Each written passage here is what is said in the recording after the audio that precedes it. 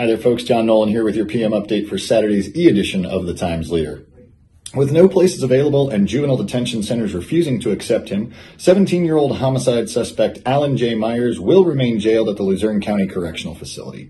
Myers is being held in connection with the August 27th shooting of 17-year-old Cassidy Matulovich at her Butler Township home.